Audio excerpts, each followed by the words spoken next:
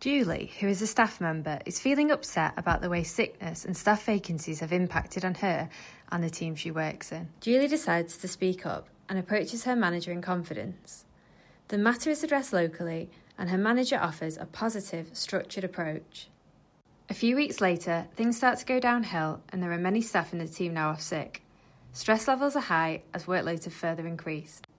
Julie decides to contact the Freedom to Speak Up Guardian at the Trust, who arranges to meet with her in a cafe outside the workplace.